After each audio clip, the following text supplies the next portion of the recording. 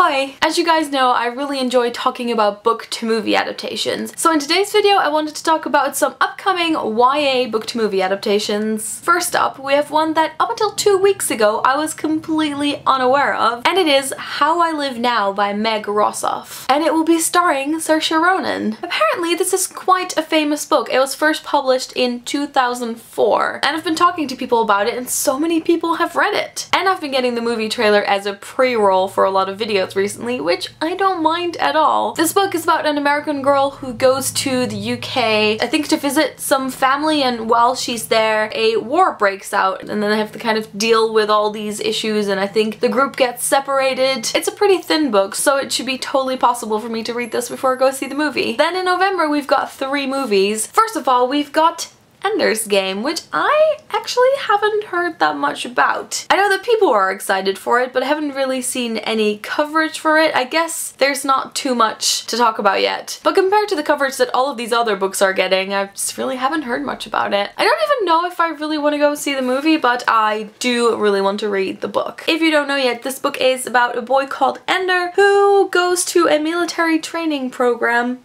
in the galaxy. At least that's what it says on the back. And then of course in November we also have Catching Fire. I am so excited for this. It's one of those movies where I went to the cinema, really enjoyed it, and then never really thought about it again. But with the trailer for Catching Fire coming out, I've been getting more and more excited. I actually really enjoyed Catching Fire, especially the beginning. I know that people always like the bit in the arena. I just love when they're interacting in the village and things like that. I'm pretty sure I reread Catching Fire last year because I was planning on doing a review, but I never did that, so if I still want to do a review now, I should probably read it again, which is definitely not a punishment. Also in November we have The Book Thief, which I actually don't own yet. It's one of those books that people keep telling me to read, and just because of that I don't really want to read it. Also, I was never that interested in Second World War books, but recently I've become more interested in that, so I might have to go out and buy it so I can see what all the fuss is about. I thought the trailer looked quite interesting, like not particularly amazing to me, but I don't really have a connection to it yet. Not quite sure if I'll be seeing that movie. Then we're gonna skip to February when we will get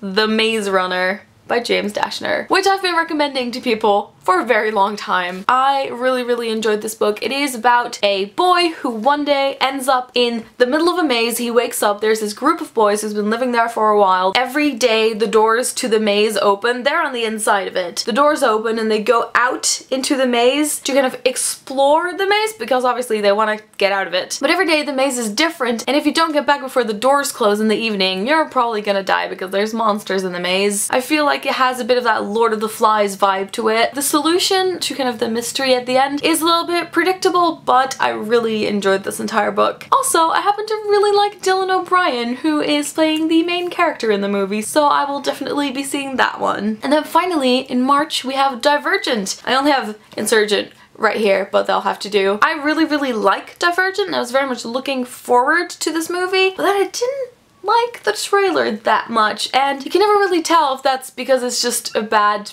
trailer or I just didn't like the way it was edited, or if I'm actually not going to like the movie, which would be very disappointing. Also, I keep forgetting that the third part in the trilogy is coming out on October 22nd, which is quite soon. So those are some of the YA book-to-movie adaptations that are coming up. If there are some of these that you haven't read yet and you do want to go see the movie, I suggest you start reading them now. Although for some you do have a couple of months left. I hope you enjoyed this video, and in the comments you can let me know which book-to-movie adaptation you're looking forward to most. And I'll talk to you guys later. Doei!